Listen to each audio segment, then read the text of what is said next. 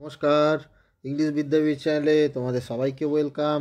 তো দেখো, আজকে এবিটিএ টেস্ট পেপারের একটা পেজ সলভ করব, গ্রামার পেজ 689 পাতা, ঠিক আছে, 689। তো পেজটা সামনে আছে, দেখতেই পাচ্ছ। তো চলো সলভ করি। জানো correct forms of verbs 3 number এবং 4টে সেকশন থাকে, ঠিক আছে, মানে 4 টাইপের গ্রামার আসে 12 নম্বরের মধ্যে। কারেক্ট ফর্ম বা প্রপার ফর্ম অফ ভার্বস বা correct alternative, appropriate forms of verbs, নানানভাবে প্রশ্নটা আসতে পারে। কারেক্ট অল্টারনেটিভই সাধারণত থাকে, ঠিক আছে, লেখা। তো নেক্সট ডুয়াস ডিরেক্টেড 3টে থাকে, ভয়েস ন্যারেশন আসেই বলে থাকি আমি মাধ্যমিকে। আর একটা ডুয়াস ডিরেক্টেড কী আসবে কেউ জানে না, যে কোনো ট্রান্সফরমেশন অফ সেন্টেন্সেস আসতে পারে। তো এখানে দেখো ভয়েস দিয়েছে, ডিগ্রি দিয়েছে এবং সিম্পল সেন্টেন্স, কিন্তু মাধ্যমিকের রেকর্ড বলছে, প্রিভিয়াস ইয়ার্স বলছে ভয়েস আর ন্যারেশন কিন্তু আসেই, ঠিক আছে। তো যাই হোক, এখানে যেরকম দিয়েছে করতে হবে। আর নেক্সট ফেজাল ভাব আর আর্টিকেল প্রিপোজিশন, ঠিক আছে, এই 3টে করে 4টে টাইপের গ্রামার আসে, অর্থাৎ 12 নম্বর আছে। 12 নম্বর কিন্তু একদম 12তে 12ই কিন্তু খুব ভালোভাবে পাওয়া যেতে পারে, একটু যদি কেউ গ্রামার ঠিকঠাকভাবে শিখে প্র্যাকটিস করতে পারে, তার কোনো অসুবিধা হওয়ার কথা নয়। আর মাধ্যমিকে এই লেভেলেরই আসে, টেস্ট পেপার প্র্যাকটিস করলে মোর দ্যান এনাফ। আচ্ছা, আর দ্বিতীয়ত হচ্ছে মাধ্যমিকের স্টুডেন্টসদের জন্য তো এটা বিশেষ করে ক্লাসটা, অন্যান্য যে কোনো ক্লাসের স্টুডেন্টসরাই দেখতে পারো, ওয়েলকাম। সে ক্লাস 9-এর স্টুডেন্ট হোক, 8-এর স্টুডেন্ট হোক, যারাই গ্রামার শিখতে চায় তাদের জন্য এই ক্লাস, ঠিক আছে। ভার্ব অ্যান্ড টেন্স যার ক্লিয়ার, তার গ্রামারের সব রাস্তা ওপেন, তো বলেই থাকি। তো চলো লেটস স্টার্ট। প্রথম প্রশ্ন দেখো কী বলছে, pick out the correct forms of verbs. তো ভার্ব যেটা এগুলো ব্যাকেটে দিয়ে দিয়েছে, তোমাকে অপশান দিয়েই দিয়েছে, তো তার সঠিক ফর্মটা তোমাকে বেছে নিতে হবে। কী করে বাঁচবে, কী করে বুঝবে কোনটা হবে? বলি থাকি আমি যে ফাইনাইট নন ফাইনাইট ভাব ক্লিয়ার থাকা দরকার, বিশেষ করে ফাইনাইট ভাব মানে টেন্সের স্ট্রাকচারের ভাব, আর নন ফাইনাইট বিশেষ করে পার্টিসিপেল আর ইনফিনিটিভের ভাব। ইনফিনিটিভ 2 এর পরে ভাবের রুট ফর্ম, সাধারণত এর বেসিক স্ট্রাকচারটা আর কি তেযুক্ত সাধারণত মানে হয়। আর পার্টিসিপেল দুটো আছে, প্রেজেন্ট পার্টিসিপেল 3টে আছে, প্রেজেন্ট পার্টিসিপেল, পাস্ট পার্টিসিপেল আর পারফেক্ট পার্টিসিপেল। তোমাদের প্রেজেন্ট পার্টিসিপেল ভাবের রুটের আইনজি ফর্মুলা, আর পাস্ট পার্টিসিপেল তো জানো ভার্বের 3টে ফর্ম পড়তে হয়, এ তো বলেই তাই গ্রামার বই দিয়ে রোজ 5টা 10টা করে পড়বে, হ্যাঁ, মানে সহকারে, খুব কাজে লাগবে, সব কাজে লাগে। তো ওই পাস্ট পার্টিসিপেল, ঠিক আছে। তো এই হচ্ছে নন ফাইনাইট ভার্ব, এগুলো খুবই কাজে লাগে। আর ফাইনাইট ভার্ব তো জানতেই হবে। আর এই ফাইনাইট নন ফাইনাইটের বোথ প্যাসিভ আর কি, দুটোরই প্যাসিভ ফর্মও জানা দরকার, ওকে, বিশেষ করে ফাইনাইট মানে টেন্স স্ট্রাকচারের প্যাসিভ ভয়েস, তো সেই ফর্মেও ডিমান্ড করতে পারে। তো সেটা ড্যাশটা বাদ দিয়ে বাকি তথ্য পড়ে সেন্স বুঝতে হবে। তো এই কারেক্ট ফর্ম ভার্বের উপরে কিন্তু আমার অনেক ক্লাস নেওয়া আছে, পুরনো যত ক্লাস দেখবে সেখানে আরও বিস্তারিত আমি আলোচনা করেছি। আরও আমি বলে থাকি যে ক্লজের ধারণা যার ক্লিয়ার থাকবে, অর্থাৎ সাবজেক্ট ফাইনাইট ভার্ব কম্বিনেশন, একটাই ফাইনাইট ভার্ব থাকে একটা ক্লজে, তারও এটা কিন্তু বুঝতে দারুণ সুবিধা হবে। তো একটা ক্লজ একটা ফাইনাইট ভার্ব, তো আমরা দেখবো বাক্যটার মধ্যে কটা ক্লজ আছে, সাবজেক্ট ফাইনাইট ভার্ব কম্বিনেশন মানেই ক্লজ। তো চলো দেখি কি বলছে। The train dash the station, the train কী বলছে, লেফট আছে, হ্যাজ লেফট আছে, হ্যাড লেফট আছে, দ্য স্টেশন, তারপরে দেখো একটা কনজাংশন চলে এলো, হ্যাঁ, বিফোর আর আফটার প্রিপোজিশনও আছে। আবার একটা ওয়ার্ডে আমি বলে থাকি তোমাদের, একটা ওয়ার্ডের মাল্টিপল পার্সোনালিজ হতে পারে, ঠিক আছে, একটা ওয়ার্ডের মাল্টিপল বিভিন্ন পার্সোনালিজ হতে পারে এবং বিভিন্ন মানেও হতে পারে। তো বিফোর আফটার এগুলো প্রিপোজিশনও আছে, আবার কনজাংশন হিসেবে ব্যবহার আছে, ওর ব্যবহার বলে দেবে প্রিপোজিশন না কনজাংশন। এখানে দেখো দুটো ক্লজকে জয়নিংয়ের কাজ করছে, দেখো উই আবার একটা সাবজেক্ট এবং তারপরে একটা ভার্ব ডিমান্ড করছে, subject finite verb combination demand করছে না, বিফোর উই ড্যাশ, এখানে ফুল স্টপ হবে, প্রিন্টিং মিস্টেক, বুঝতে পারছো, টেস্ট পেপারে প্রচুর থাকে। তো তাহলে মিনিংটা কী যাচ্ছে, রিচ মানে পৌঁছানো, এবং লেফট মানে লিভের past tense, LEAV, leave, left, ঠিক আছে। তো মিনিংটা কী দাঁড়াচ্ছে, যে ট্রেনটা স্টেশন ছেড়ে বেরিয়ে গেছিলো বিফোর উই ড্যাশ, মানে আমরা পৌঁছেছিলাম তার আগে ট্রেনটা ছেড়ে বেরিয়ে গেছিলো। তাহলে আমাকে বলো এখানে কোনটা বেশি পুরনো ঘটনা, ট্রেনটা ছেড়ে চলে গেছিলো সেটা, স্টেশন ছেড়ে বেরিয়ে গেছিলো, নাকি আমরা পৌঁছেছিলাম, এইটা বেশি পুরনো ঘটনা, কোনটা বলো? এখানে বিফোর এই কনজাংশনটাই ক্লিয়ার করে দিচ্ছে না ব্যাপারটা, যে আমরা পৌঁছেছিলাম এবং ট্রেনটা স্টেশন ছেড়ে বেরিয়ে গেছিলো, কিন্তু আমরা পৌঁছেছিলাম তার আগে, বিফোর, মাথায় ঢুকলো? তো এটা আফটার থাকলে অন্যরকম হতে পারতো, তাই না? তো বিফোর আফটার এগুলো খেয়াল করবে।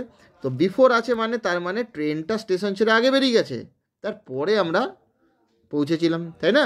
মানে আমরা পৌঁছেছিলাম তার আগেই ট্রেনটা ছেড়ে বেরিয়ে গেছে। তার দুটো পুরনো ঘটনা হলে আমি কি বলে থাকি, যেটা বেশি পুরনো অর্থাৎ ডিস্ট্যান্ট পাস্ট, সেটা পাস্ট পারফেক্ট অ্যাপ্লাই করবো, H2V3 ফর্মুলা, পারফেক্টে V3 কমন, তার আগে পাস্ট হলে হ্যাভ ভার্বের পাস্ট ফর্ম বসবে অক্সিলারি হিসাবে, তাই না? দুটো ভাব মোটামুটি পাশাপাশি থাকলে আগেরটা অক্সিলারি পার্টটা প্রিন্সিপাল, অক্সিলারি ভাব টেন্স নির্ধারণ করতে হেল্প করে আমাদের, ওর জন্য আরও আরেক নাম হেল্পিং ভার্ব, ভীষণ হেল্প করে, শুধু টেন্স নির্ণয় না আমাদের করতেও হেল্প করে, তাই না? তো H2V3। আর সিম্পল পাস্ট কি? কম পুরনো ঘটনা, মানে সাধারণ অতীত, জেনারেল পাস্ট বলে। ওর ফর্মুলা V2, যে ভার্ব দরকার তার সেকেন্ড ফর্ম বা পাস্ট ফর্ম। বলো, ক্লিয়ার হয়েছে? তো তাহলে আমরা এটা বেশি পুরনো ঘটনা কোনটা? দ্য ট্রেন, এই ক্লজটা, এটা একটা ক্লজ, তাই না? Train subject final verb combination চাইছে, একটা ক্লজে একটা ফাইনাল ভার্ব থাকবেই, তো স্টেশন পর্যন্ত এই প্রিন্সিপাল ক্লজটা একটা ফাইনাল ভার্ব দরকারি, তাই না? তো এখানে বোঝাই গেল এটা আগে হয়ে গেছে, সুতরাং এখানে পাস্ট পারফেক্ট অ্যাপ্লাই করবো, সুতরাং কী হবে? হ্যাড লেফট হবে কিনা বলো? H2V3 দেখো মিলছে কিনা? হ্যাভ ভার্বে H2 মানে হ্যাভ ভার্বের পাস্ট ফর্ম, দেখো হ্যাড, তারপরে লেফট থার্ড ফর্ম আছে না? তো চলো আমরা লিখি 4-এর দাগে হ্যাড লেফট। বলো, ক্লিয়ার হয়েছে? তারপরটা কী হবে? বিফোর সাবঅর্ডিনেটিং কনজাংশন, ঠিক আছে? এইগুলো বলে দিই। সাবঅর্ডিনেটিং কনজাংশন যুক্ত সাবঅর্ডিনেট ক্লজ হয়, সাবঅর্ডিনেটিং কনজাংশনটাকে নিয়ে সাবঅর্ডিনেট ক্লজ হয়। কী কী আছে? অল WH ওয়ার্ডস, কী কী কনজাংশন দু প্রকার, হ্যাঁ? Subordinating conjunction, coordinating conjunction. আমাকে দ্রুত বলতে হচ্ছে, তো যতটা সম্ভব দ্রুত তোমাদের কনসেপ্টটা ক্লিয়ার করে করে আমি যাচ্ছি, হ্যাঁ? দ্রুত বলতে হবে, এখন তো বিস্তারিত হয়তো বলতে গেলে হবে না, এখন মাধ্যমিক সামনে, বুঝতে পারছো? তো before, after, all WH word, that, because, দো, ইফ, অ্যাজ, ব্যাস এই কয়েকটা মনে রাখলেই মোটামুটি কাজে যাবে। So dot dot that, so that, enough, ঠিক আছে? আর বিফোর আফটারও রয়েছে। তো বিফোর সাবঅর্ডিনেটিং কনজাংশন যুক্ত ওটা ক্লজ, তো তার সাবজেক্ট হচ্ছে উই, তো ফাইন্ড ভাব এখানে তো বোঝাই যাচ্ছে V2 সেকেন্ড ফর্ম দরকার, তো রিচড করবো কি না বলো? এটা সিম্পল পাস্ট টেন্সে ফেলবো, তাই না? আগেরটা বেশি পুরনো ঘটনার পাস পাপেটা ফেলে দিলাম, এটা সিম্পল পাস। বলো, ক্লিয়ার হয়েছে? তারপর এটা বাট উই, এটা একদম আলাদা একটা পুরো clause, independent clause. But we আলাদা বাক্য, এটা এখানে ফুল স্টপটা আগে আছে, এখানে প্রিন্টিং মিস্টেক আছে, হ্যাঁ? But we dash no comment to our guide, পরের পেজে দেখো লেখা আছে no comment to our guide. তো কী হবে? কিন্তু আমরা আমাদের গাইডকে, যে আমাদের গাইড নিয়ে গেছিলো আর কি, তার কাছে আমরা কোনো মন্তব্য কী বলবো করিনি আর কি, ও কাজ পাস্ট হয়ে গেছে, তাই না? সুতরাং এটাও তো পাস্ট টেন্সেই আসবে, মেড হবে কি না বলো? বলো, ক্লিয়ার হয়েছে? তো এইভাবে এইগুলো সলভ করতে হবে, ঠিক আছে? সেন্স বুঝে ড্যাশটা বাদ দিয়ে বাকিদের তো পড়ে নেবে, ক্লজটা বিচার করবে, একটা বাক্যে কতগুলো, যতগুলো ক্লজ ততগুলো ফাইনাল ভার্ব। বলো, ক্লিয়ার হয়েছে? আর একটা ক্লজে যদি মানে দুটো ড্যাশ থাকে, তো একটা ফাইনাল ভার্ব যদি দেওয়াই থাকে, তাহলে ওইটা নন ফাইনাল হবে, এইভাবে বুঝবে সহজে, ঠিক আছে? আর একটা বলে দিই, কোঅর্ডিনেটিং কনজাংশন যেগুলো আছে বলে থাকি অ্যান্ড, বাট, অর, সো, ওইগুলো দিয়ে মোটামুটি কাজ হয়ে যাবে। তো বাট দেখো এখানে রয়েছে, বাট দিয়ে ইন্ডিপেন্ডেন্ট ক্লজ হলো, মনে রাখবে কোঅর্ডিনেটিং কনজাংশন শুধু সামনে বসে একটা ক্লজ তৈরি করতে পারে, মানে দুটো ক্লজ থাকতে হবে এমনটি কোনো ব্যাপার নয়। কিন্তু সাবঅর্ডিনেটিং কনজাংশন যেগুলো এই যে বিফোর রয়েছে এখানে, শুধু মানে সাবঅর্ডিনেটিং কনজাংশন যুক্ত যে ক্লজটা, সাবঅর্ডিনেট বা ডিপেন্ডেন্ট ক্লজটা, কিন্তু একা কিন্তু বসতে পারবে না। ইন্ডিপেন্ডেন্ট ক্লজ বা প্রিন্সিপাল বা মেন ক্লজ থাকতেই হবে, কিন্তু কোঅর্ডিনেট কনজাংশন যুক্ত যে ক্লজটা হবে, প্রিন্সিপাল ক্লজ বা মেন ক্লজ বা ইন্ডিপেন্ডেন্ট ক্লজ, সে কিন্তু থাকতে পারে। তার জন্য আবার আর একটা ক্লজ থাকতেই হবে, মানে আর একটা ইন্ডিপেন্ডেন্ট ক্লজ থাকতেই হবে, এটা নেসেসারি নয়, এর ব্যবহার আছে শুধু কোঅর্ডিনেটিং কনজাংশন যুক্ত একটা ক্লজ, বোঝা গেল? তো সেই জন্য এটা বাদ দিয়ে আছে, কারণ অনেকের মনে হতে পারে স্যার দুটো ক্লজ তো এটা জয়েন করছে না, বাট কেন দিয়েছে, এরকম ব্যবহার আছে। ওকে, next do as directed article preparation দেখো, dash uncollected garbage dash the locality is left to রট। তো আশা করি তোমাদের আর্টিকেলস মোটামুটি বেসিক ধারণা আছে, তো চলো করবো, হ্যাঁ? ড্যাশটা বাদ দিয়ে পড়বে বাকি তথ্য। তার আগে দেখবে যে যদি আর্টিকেলস এ অ্যান এর ডিমান্ড করে, মানে সেন্স দরকার হয়, তো আমরা কোনটা অ্যাপ্লাই করবো? সাউন্ড অনুসারে, ফার্স্ট সাউন্ড যদি ভাওয়াল সাউন্ড হয় তাহলে অ্যান, আর কনসোনেন্ট সাউন্ড হলে এগুলো তো আশা করি জানোই তোমরা। আর ব্যতিক্রমী ইরেগুলার নিয়ম কিছু আছে, ইউ বা ওয়ার মতো উচ্চারণ হলে তার আগে এ হয়, অ্যান না হয়, সে ভাওয়াল দেখতে হলেও, ঠিক আছে? সাউন্ডই সব কিছু, ইউ বা ওয়ার মতো যদি উচ্চারণ হয়, এটা একটা ব্যতিক্রমী নিয়ম বা ইরেগুলার নিয়মের মধ্যে পড়ে। আর দায়ের তো প্রচুর নিয়ম আছে, ইউনিক জিনিস আর প্রচুর নিয়ম আছে, আশা করি তোমরা এগুলো জানো, কোনো নির্দিষ্ট কারণের ক্ষেত্রে বোঝালে। আর্টিকেলসের আমি ক্লাস নিয়েছি, প্রয়োজনে প্লেলিস্টে গিয়ে দেখে নেবে, হ্যাঁ? ক্লজেরও ক্লাস না আছে, 2 ঘন্টার মতো ক্লাস, বেসিক ক্লাস। তো যাই হোক, আর প্রিপোজিশন, অ্যাপ্রোপ্রিয়েট প্রিপোজিশন যার জানা আছে গ্রামার বই দিয়ে একটু চর্চা করে নেবে, এমন কিছু ওয়ার্ড যার পরে বা আগে সাধারণত কোনো প্রিপোজিশনের ব্যবহার আছে। তো এখানে কী হবে, ড্যাশ আনকালেক্টেড গার্বেজ, এটা অ্যান হবে না, একটি আনকালেক্টেড কালেক্ট করা হয় না এরকম গার্বেজ তো বলতে পারি না, তো এখানে দা হবে, নির্দিষ্ট করে বোঝাচ্ছে, হ্যাঁ, যে এমন একটা আবর্জনার জায়গা যেটা আর কি মানে কালেক্ট করা হয় না, ঠিক আছে। দা uncollected garbage dash the locality, কী বলবো, লোকালিটিতে, তো ইন দ্য লোকালিটি, অফ দাও হবে, তবে ইনটা বেশি ভালো হবে, হ্যাঁ। In the locality is left to road, মানে পোস্তে দেওয়া হয়, মানে ফেলে রাখলে কী হবে, পচে যাবে, নষ্ট হবে, রট মানে নষ্ট, পচে যাওয়া। অ্যান্ড এয়ার ইজ ফিল্ড, বাতাসটা পূর্ণ হয়ে যায় কি, ফাউল স্মেল দিয়ে, ফাউল স্মেলে মানে দুর্গন্ধ আর কি, বাজে গন্ধ, হুইচ কজেস এয়ার পলিউশন, যেটা ঘটায় কি না, বায়ু দূষণ, তাই না। তো এখানটা কী হবে, এটা হবে উইথ, এবার বলবে কেন, এটাও একটা অ্যাপ্রোপ্রিয়েট প্রিপোজিশনেরই ব্যবহার, একটু আগে যেটা বলছিলাম যে এমন কিছু ওয়ার্ড যার পরে কোনো বিশেষ প্রিপোজিশনের ব্যবহার, মনে রাখবে ফিল্ডের পরে সাধারণত উইথের ব্যবহার আছে, প্রিপোজিশনে যাবে, এটা প্যাসিভ ভয়েসেও কাজে লাগবে। এমন কিছু ডু ভার্ব আছে যেগুলো প্যাসিভে বাই প্রিপোজিশন তো সাধারণত হয়, সেটা নেবে না, তার মধ্যে এটা ফিল্ড, আরও আছে, ফিল্ড আছে, স্যাটিসফাইড আছে, ঠিক আছে, তারপরে প্লিজড আছে, PLEASD, প্লিজড মানে সন্তুষ্ট, এখানে প্লিজ, স্যাটিসফাইড, এই ফিল্ড, কভার্ড, এরপরে উইথ হয়, উইথের ব্যবহারই সাধারণত প্যাসিভে আছে, সাধারণত ইন জেনারেল, বলো বুঝতে পারলাম, ফিল্ড বাই হবে না কিন্তু, filled with foul smell. Okay, next আমরা আগে এই 5-এর সি মানে ফ্রেজাল ভার্বটা সলভ করে ঝামেলা মিটিয়ে দিই, তারপরে ডু অ্যাজ ডেটগুলো একটু টাইম দিতে হবে। কী বলছে দেখো, ফ্রেজাল ভার্ব আশা করি ধারণা আছে, একটা ডু ভার্ব যেটা ফ্রেজ আকারে বসে একটা ভিন্ন অর্থ তৈরি করে, সেগুলো জানতে হবে। তোমাকে যে আন্ডারলাইন করা ডু ভার্বটা দেবে সেটার সমার্থক যে ফ্রেজাল ভার্বটা লিস্টে থাকবে, কতগুলো ফ্রেজাল ভার্ব একটা এক্সট্রা দেওয়া হয়, সেটার সমার্থক সিনোনিমাস ফ্রেজাল ভার্বটা, আন্ডারলাইন করা ডু ভার্বটা যে ফর্মে থাকবে, সে ফাইনাইট হোক, নন ফাইনাইট হোক, প্যাসিভ হোক, যে ফর্মেই থাকুক না কেন, সেই ফর্মে অ্যাপ্লাই করতে হবে। তো এখানে হ্যাপেন দেখতে পাচ্ছি আছে, V2 সেকেন্ড ফর্ম মানে সিম্পল পাস্ট টেন্সে আছে, তো হ্যাপেন মানে হচ্ছে ঘটা, তো সেটার ফ্রেজাল ভার্ব আগে জানতে হবে কোনটা সমার্থক, কাম অ্যাবাউট হবে, তো কাম অ্যাবাউট লিখলে কিন্তু হাফ নাম্বার চলে যাবে বা পুরো কাটা যাবে, কারণ হ্যাপেনটা সেকেন্ড ফর্মে আছে, তো কামের সেকেন্ড ফর্ম কেম কি না বলো, তাহলে উত্তর হলো প্রথমেরটা কেম about, clear. Next, A fire এরাপ্টেড in the hospital yesterday, আগুন ছড়িয়ে পড়েছিল, ঠিক আছে, হসপিটালে গতকাল, মানে আগুন লেগে গেছিলো আর কি, তো এরাপ্টেড সেকেন্ড ফর্মে আছে, সিম্পল পাস্ট টেন্সে আছে, তো এটা হবে ব্রেকআউট, প্রাদুর্ভাব ঘটা, হ্যাঁ, তো পাস্ট টেন্সে আছে তো ব্রোক আউট হবে, বলো বুঝতে পারছি, ব্রোক আউট ফ্রেজাল ভাব কিন্তু একদম ছাক্কা নাম্বার একদম পেতেই হবে, হ্যাঁ, সেরকমভাবেই আশা করি তোমরা প্র্যাকটিস করেছো। নেক্সট, হি রিমুভড, এটাই বেস্ট সাজেশন, হ্যাঁ, test paper practice best suggestion ওরকমভাবে হয় না, ঠিক আছে, হ্যাঁ কিছু ইম্পর্ট্যান্ট আছে অবশ্যই, ফেজল ভাব খান 40-50টা পড়লে ওখান থেকে কমন আসে, তারপরেও আমি বলবো test paper practice is the best practice, আর যে শিখেছে তার তো কোনো চিন্তার কোনো কারণ নেই, এগুলো মুখস্থর জিনিস নয়, বোঝার জিনিস এবং প্র্যাকটিস এবং অ্যাপ্লাই করা, ঠিক আছে, আমি যেভাবে বোঝাচ্ছি সেভাবে ভাবতে শেখো এবং অ্যাপ্লাই করো, হয়ে যাবে, হ্যাবিচুয়েটেড হয়ে যাবে ভাবতে এইভাবে।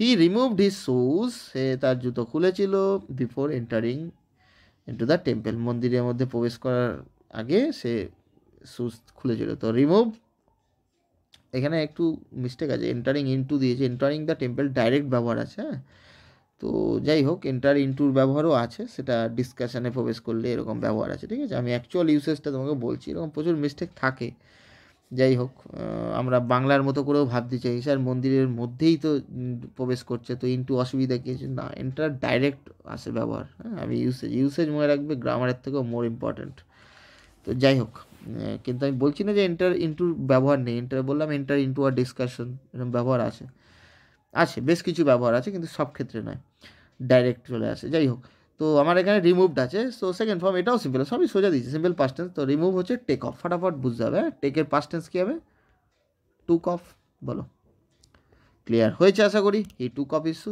যে ফর্মে থাকবে সেই ফর্মে, সমার্থকটা জানতে হবে। ওকে চলো এবারে আমরা নেক্সট টু অ্যাজ ডিরেক্টেডগুলো একটু ডিটেলসে তোমাদের বুঝিয়ে আমি করি, হ্যাঁ, এই উত্তর বলতে তো আমার কয়েক সেকেন্ড বা মিনিট লাগবে, কিন্তু আমি উত্তর বলতে তো আসিনি, তোমরা যারা আমার ক্লাস অলরেডি ফলো করো তারা জানো আমি তোমাদের শেখাতে আসি এমনভাবেই যাতে তোমরা নিজেরা করতে পারো, নেক্সট টাইম এই কমন না এলেও তোমরা পাবে, কমন বলে কিছু হয় না, সবই তোমার কাছে কমন হবে যদি তুমি শেখো, ঠিক আছে, নিজেরাই পারবে, এটাই আমার উদ্দেশ্য, ভাবতে শিখতে হবে গ্রামারটাকে, ঠিক আছে, ভালো করে দেখতে হবে গ্রামার। তো দেখো কী বলছে প্রথম প্রশ্ন, দো হি ইজ স্ট্রং একটু আগে বললাম না, দো সাবঅর্ডিনেটিং কনজাংশন, দো অল দো সব, তাই না? তো সাবঅর্ডিনেটিং কনজাংশন তো দেখো সাবঅর্ডিনেট ক্লজ স্ট্রং এগিয়ে শেষ হচ্ছে। সাবজেক্ট ফাইনাল ভার্ব কম্বিনেশন দেখো হি ইজ আছে না, তো দো হি ইজ স্ট্রং মানে দো মানে যদিও, কন্ট্রাস্টের ক্ষেত্রে ব্যবহার হয় কমপ্লেক্স সেন্টেন্সে। ওকে, অ্যাডভার্ব ক্লজ অফ কন্ট্রাস্টে ব্যবহার আছে। ডিপেন্ডেন্ট বা সাবঅর্ডিনেট ক্লজের 3টে ভাগ, নাউন, অ্যাডজেক্টিভ, অ্যাডভার্ব ক্লজ, সেই অ্যাডভার্ব ক্লজে আছে। তো যাই হোক, subordinate clause ultimately subordinate ক্লজের adverb ফর্মে আছে, অ্যাডভার্ব ক্লজ এটা অ্যাডভার্বের মতো কাজ করছে। যাই হোক, দো হি ইজ স্ট্রং যদিও সে হয় শক্তিশালী, কমা মানেই তবুও সে ভীত। হি ইজ টিমিড, দেখো হি একটা subject, is final verb combination আছে, সাবজেক্ট ফাইনাল কম্বিনেশন মানে আর একটা ক্লজ, তো এটা প্রিন্সিপাল ক্লজ আর আগে সাবঅর্ডিনেট ক্লজ আছে। আর মনে রাখবে সাবঅর্ডিনেট ক্লজ আগে থাকতে পারে, হ্যাঁ, এমন কোনো ব্যাপার নেই যে প্রিন্সিপাল ক্লজকে আগে থাকতে হবে।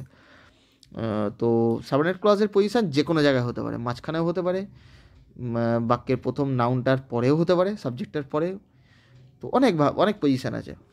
তো যাই হোক, তা যদিও সে হয় শক্তিশালী তবুও সে হয় ভীত, মানে শক্তিশালী কিন্তু ভয় পায়, ভীত। তো একটা সাবঅর্ডিনেট ক্লজ একটা প্রিন্সিপাল ক্লজ নিয়ে কমপ্লেক্স সেন্টেন্স তৈরি হয়, জেনে নাও।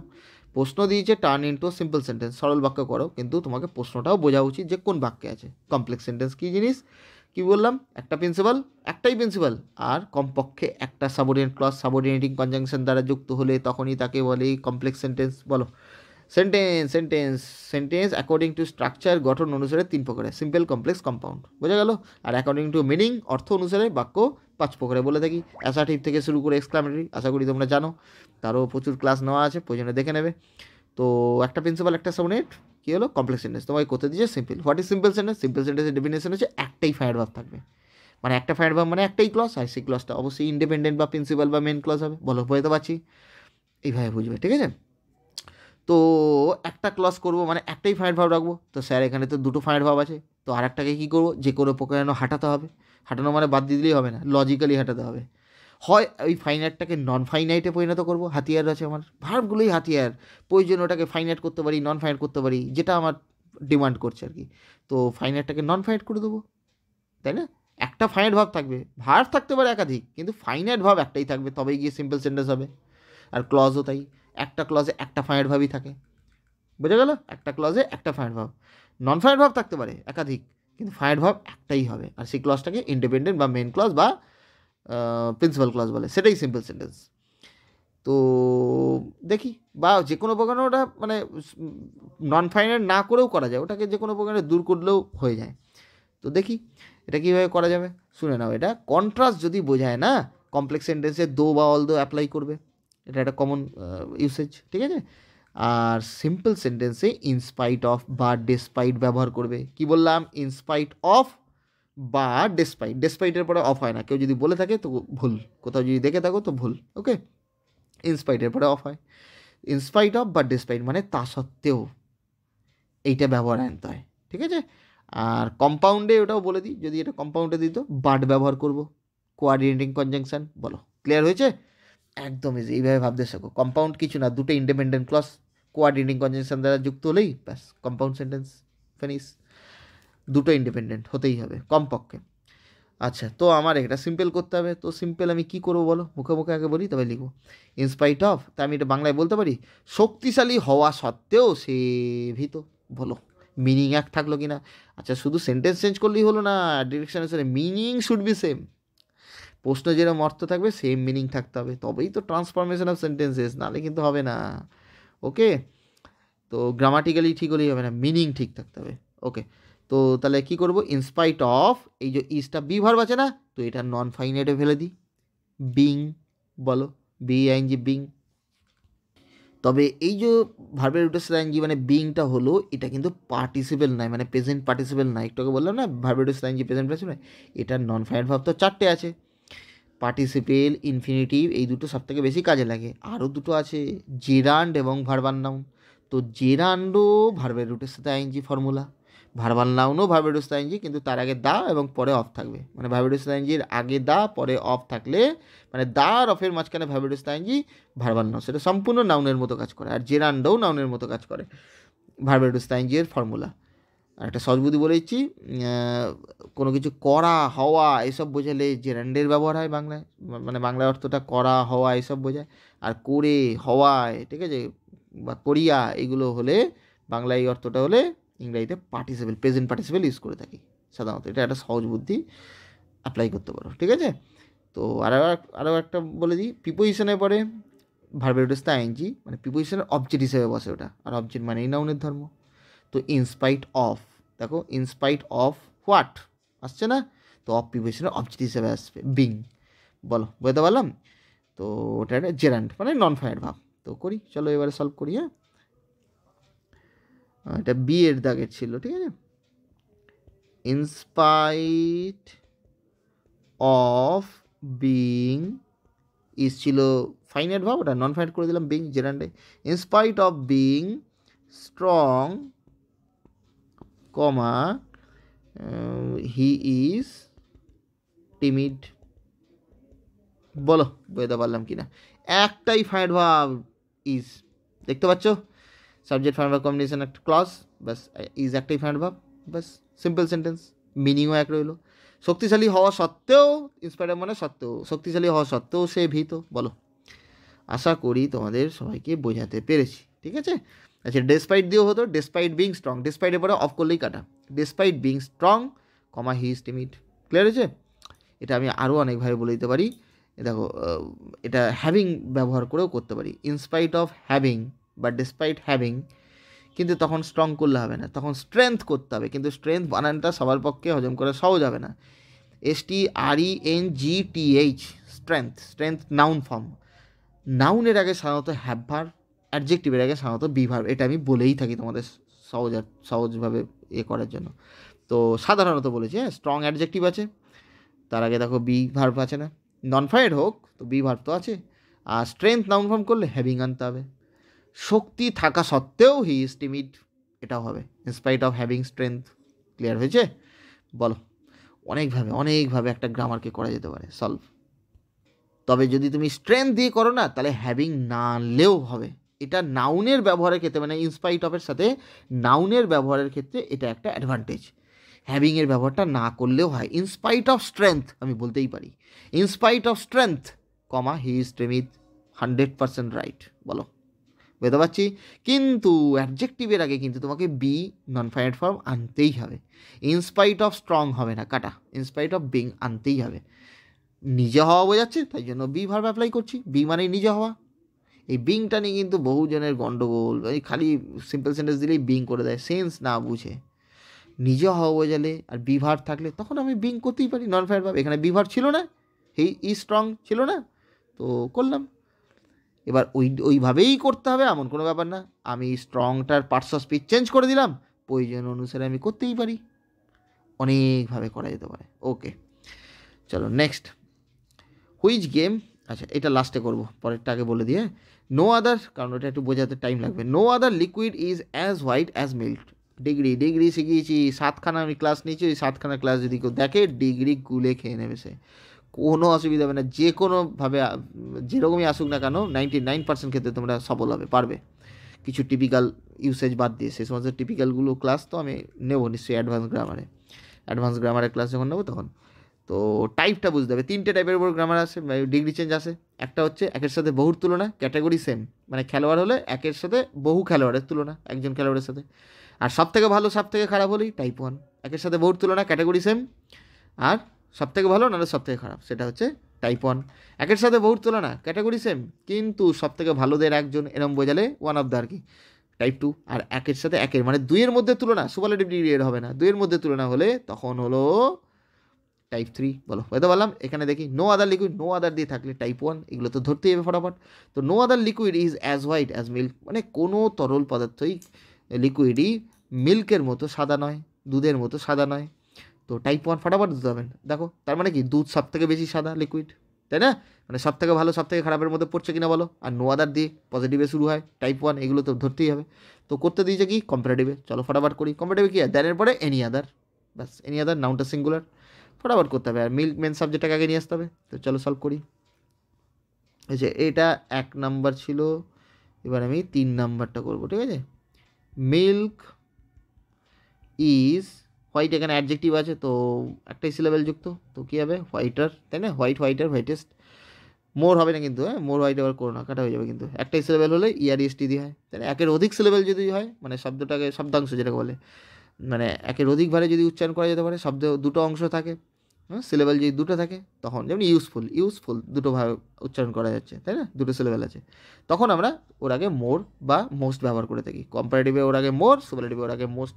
ওর বিপরীত হয় লিস্টের ব্যবহারও আছে, প্রয়োজন অনুসারে ব্যবহার করতে হয়। তো যাই হোক, মিল্ক ইজ হোয়াইটার, এখানে একটাই syllable, milk is whiter than any other আনবে, অল আদারের ব্যবহারও আছে, এনি আদার লিকুইড। বলো বোঝাতে পারলাম কি না? ঠিক আছে, no milk is whiter than any other liquid, মানে যে কোনো লিকুইডের থেকেই মিল্ক বেশি সাদা, মানেই তো সব থেকে বেশি সাদা। বলো কোনো লিকুইডই মিল্কের মতো সাদা নয়। সেম মিনিং থাকছে কি না, যে কোনো লিকুইডের থেকে মিল্ক বেশি সাদা? বলো, মিনিং সেম থাকলো এবং ডিগ্রিটাও চেঞ্জ হয়ে গেল, this is called degree change. Okay, degree of adjective আর কি। সাধারণত অ্যাডজেক্টিভেরই 8টা পার্সেন্টেজের মধ্যে অ্যাডজেক্টিভেরই সাধারণত ডিগ্রি 3টে ডিগ্রি আছে, চেঞ্জ হয় প্রয়োজন অনুসারে, মাত্রা পরিবর্তন, কমানো বাড়ানো, কিন্তু মিনিং সেম থাকবে। আর অ্যাডভার্বেরও ডিগ্রির ব্যবহার আছে যদি ডু ভার্বের ব্যবহার থাকে। এখানে তো ইজ বি ভার্ব আছে, ডু ভার্বের ব্যবহারের ক্ষেত্রে অ্যাডভার্বের ডিগ্রি সাধারণত ওটা হয়। ঠিক আছে, তো অ্যাডভার্বের ডিগ্রির ব্যবহার খুব কম আছে, মেনলি অ্যাডজেক্টিভের ডিগ্রিটারই আছে। ওকে, নেক্সট লাস্ট চলো দেখি, which game did you like to play. এটা চলো একটু আমি করে দেখাবো, একটু টাফ হবে সবার পক্ষে, এটা সোজা হবে না, আমি তোমাদের যেভাবে শেখাবো ভেঙে ভেঙে সবাই বুঝতে পারবে। তো চলো, তো এখানে দেখো দুটো ভার্ব আছে, দেখো ডিড আর প্লে, 3টে ভার্ব আছে, প্লেও আছে, কিন্তু 2 এর পরে ভার্বের রুট ফর্ম একটু আগে বললাম না ইনফিনিটিভ, মানে নন ফায়ার্ড ভার্ব, নন ফায়ার্ড ভার্বের মধ্যে ইনফিনিটিভের মধ্যে পড়ছে, দেখো একটু আগে বলেছি 2 এর পরে ভার্বের রুট ফর্ম, বেসিক স্ট্রাকচার ইনফিনিটিভের। ঠিক আছে, তে যুক্ত সাধারণত মানে হয়। Which game did you like, আর দুটো ভার্ব দেখতে পাচ্ছি না, ডিড আর লাইক, দুটো ভার্ব মোটামুটি পাশাপাশি থাকলে আগেরটা অক্সিলারি পয়েন্ট প্রিন্সিপাল আর অক্সিলারি ভার্ব পাস্ট টেন্সে আছে, বাক্যটা সিম্পল পাস্ট টেন্স। তো কোন গেম, কোন খেলাটা তুমি খেলতে পছন্দ করতে বা করেছিলে? বলো, ক্লিয়ার হয়েছে? তো মনে রাখবে, শুধু যে ফাইনাইট ভার্বেরই ভয়েস চেঞ্জ হয় তা নয়, নন ফাইনাইট ভার্বের ভয়েস চেঞ্জ হতে পারে, যেটা এখানে হবে, করা উচিত। আর নন ফাইনাইট ভার্বের ফর্মুলাটা বলে দিচ্ছি, to do to be done, 2 এর পর ভার্বের রুট ফর্ম, তো এটা প্যাসিভ ভয়েসে হয়ে যাবে 2 + বি + V3, ওটাই বলছি, to do to be done. তো এখানে টু প্লে আছে, টু বি প্লেড হবে কিনা বলো? তো তার আগে এই কাজ করতে হবে। চলো দেখি, which game did you like to play. চলো আমি এটা তোমাদের ফ্রেশ করে একদম 2 নম্বরে আমি লিখে দেখাচ্ছি, পুরো প্রশ্নটাই লিখছি যাতে বুঝতে তোমাদের সুবিধা হবে। Which game did you like to play, question mark. যারা ডাইরেক্ট পারবে না তাদের জন্য এই স্টেপটা বলছি, তারা কি করবে, প্রশ্নটাকে তুলে প্রশ্নবোধক বাক্যে যদি ভয়েস চেঞ্জ দেয়, তখন তুমি কি করবে, এটাকে ভয়েস চেঞ্জ দিয়েছে না, দেখে নাও, দেখতে পাচ্ছ, চেঞ্জ দ্য ভয়েস। ঠিক আছে, ভয়েস চেঞ্জের 3টে পয়েন্ট আমি বলে থাকি, মাথায় রাখবে। নো সেন্টেন্স চেঞ্জ, কোনো বাক্য পরিবর্তন হবে না, যে বাক্যে থাকবে সেই বাক্যই রাখতে হবে। তো প্রশ্নবোধক আছে, প্রশ্নবোধকেই হবে। নো টেন্স চেঞ্জ, কোনো টেন্সের পরিবর্তন হয় না। নো পার্সেন্ট চেঞ্জ, কোনো পার্সেন্টের পরিবর্তন হয় না। ন্যারেশনের সাথে গুলালে হবে না। তাহলে কী চেঞ্জটা হয়, ভার্বের ফর্ম চেঞ্জ হয়, ক্রিয়ার রূপের পরিবর্তন হয়, প্রোনাউন থাকলে প্রোনাউনের ফর্ম চেঞ্জ হয়, সাবজেক্ট অবজেক্ট হয়ে যায় না, আই মি হয়ে যায়, হি হিম হয়ে যায়, তো এগুলো তো জানতে হবে, এই এটা মাথায় রাখতে হবে। ঠিক আছে, আর মানে বাক্যটাকে বলার ধরনের পরিবর্তন, প্যাসিভে কর্তার দ্বারা কাজটা গৃহীত হয়, ব্যাস, আর কিছু না। তো এবারে দেখো, ডাইরেক্ট যারা পারবে না তারা এটা প্র্যাকটিস করবে বাড়িতে, সবাই তারপরে ডাইরেক্ট আরামসে পারবে, মনে মনে এই স্টেপটা করে নিতে হবে। কিন্তু যারা পারবে না তারা রাফে করবে। কি করবে, প্রশ্নটাকে হাঁটিয়ে অ্যাসার্টিভে করবে। অ্যাসার্টিভের তো জানা উচিত সবার। তো অ্যাসার্টিভের কী করব, সাবজেক্ট আগে আনবো না, ইউ, এখানে সাবজেক্ট আছে না, ইউ। এইবারে এখানে দুটো ভার্ব দেখতে পাচ্ছি, মানে ফাইনাইট ভার্বের আর কি, ডিড আর লাইক, দুটো ফাইনাইট ভার্ব, মানে দুটো নিয়েই ফাইনাইট ভার্বটা তৈরি হয়েছে। অক্সিলারি প্রিন্সিপাল নিয়ে, এটা অক্সিলারি শর্টে লিখছি, আর এটা পি মানে প্রিন্সিপাল। দুটো ভার্ব মোটামুটি পাশে থাকলে আগেরটা অক্সিলারি, পয়টা প্রিন্সিপাল। প্রিন্সিপাল ভার্ব নিজের মাইনে বসে, অক্সিলারি ভার্ব জাস্ট টেন্সটা ঠিক করে দিতে সাহায্য করে, ওর জন্য ওরা এক নাম হেল্পিং ভার্ব। তো দুটো ভার্ব অক্সিলারি প্রিন্সিপাল নিয়েই ফাইনাইট ভার্ব তৈরি হয়েছে, তো অক্সিলারি ভার্বটা টেন্সটা ঠিক করে দিচ্ছে। আর ডু ভার্ব অক্সিলারি রূপে কখন বসে শিখিয়েছি, নাবাচক আর প্রশ্নবোধক, সিম্পল প্রেজেন্ট সিম্পল পাস্ট টেন্সে বসে। তো এটা দেখো সিম্পল পাস্ট টেন্সে, ডিড পাস্ট টেন্সের জন্য বাক্যটা simple past tense. R do verb দেখো, লাইক ডু ভার্বের ক্ষেত্রে ব্যবহার হয় do auxiliary, do R have ভার্বের ক্ষেত্রে ডু অক্সিলারি ব্যবহার করা যায়, নাবাচক প্রশ্নবোধক এই দুই ক্ষেত্রে, সিম্পল প্রেজেন্ট সিম্পল পাস্ট টেন্সে। তো এটা সিম্পল পাস্ট টেন্স আছে এবং ডু ভার্ব আছে লাইক প্রিন্সিপাল ভার্বটা, ওই জন্য ডু অক্সিলারি ব্যবহার করা আছে, যেহেতু প্রশ্নবোধক বাক্য, এটা বলো বোঝাতে পারলাম, প্রশ্নবোধক বাক্য আছে না, তো ডু অক্সিলারি তো লাগবে, নাবাচক হলেও লাগতো। তো আমি তো এটা প্রশ্নটাকে হাঁটাবো এবারে, তো প্রশ্নটাকে যদি হাঁটাই না বাচক তো করছি না, তাহলে আমার ডিড অক্সিলারির কোনো প্রয়োজন আছে? প্রয়োজন নেই। তখন আমি প্রিন্সিপাল ভার্বটাকে কী করব? পাস্ট টেন্সে করব কি না বলো? বুঝতে পারছি? অক্সিলারি হাঁটিয়ে দিচ্ছি মানে প্রিন্সিপালটাকে পাস্ট টেন্স করবো ডাইরেক্ট। তো you liked to play which game, তো জানি না, ওইটাই অবজেক্ট। এ গেম ধরে নিতে পারি, সরি, এ গেম ধরে নিতে পারি, একটি খেলা। কোন খেলা তো জানি না, তাই না? কোন গেম তুমি পছন্দ করতে খেলতে, তো তুমি পছন্দ করতে একটি গেম খেলতে, আমি বলতেই পারি। হুইচ গেমটাকে এ গেম ধরে নিয়েছি, ব্যাস।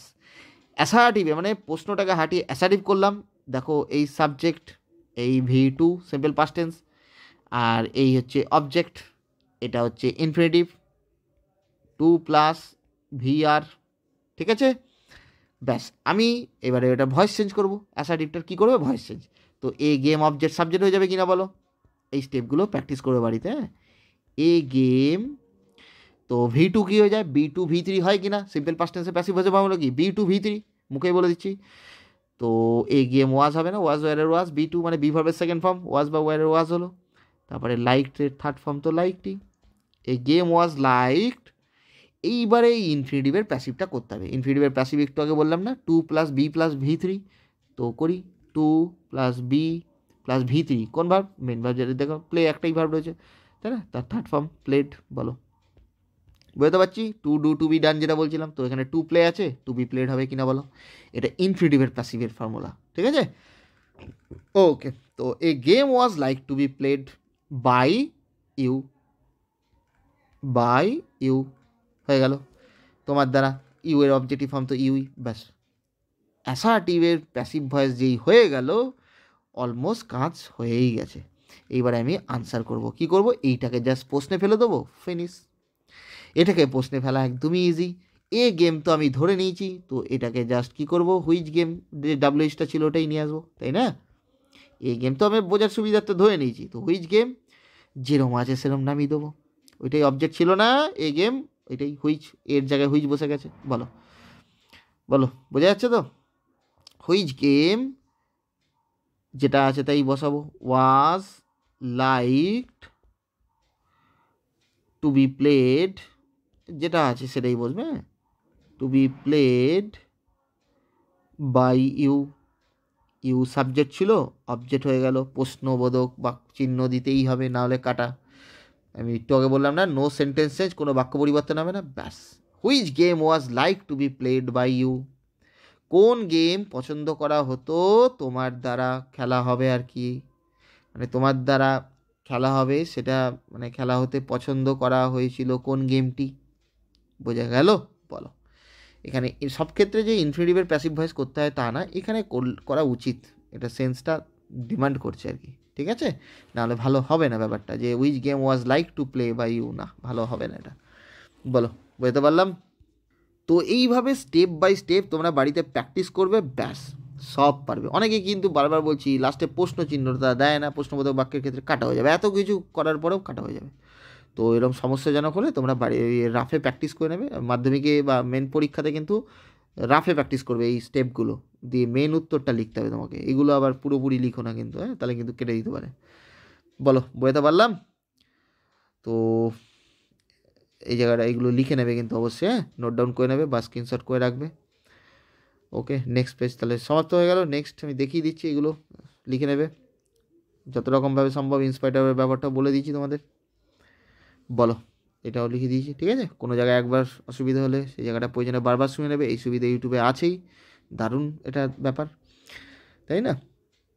ওকে, তো প্র্যাকটিস করতে থাকো, এইভাবে ভাবতে শেখো, কোনো অসুবিধার কথা নয়। আশা করি সবাইকে বোঝাতে পেরেছি। তো ওকে, থ্যাংক ইউ, আজকে এই পর্যন্তই রইলো।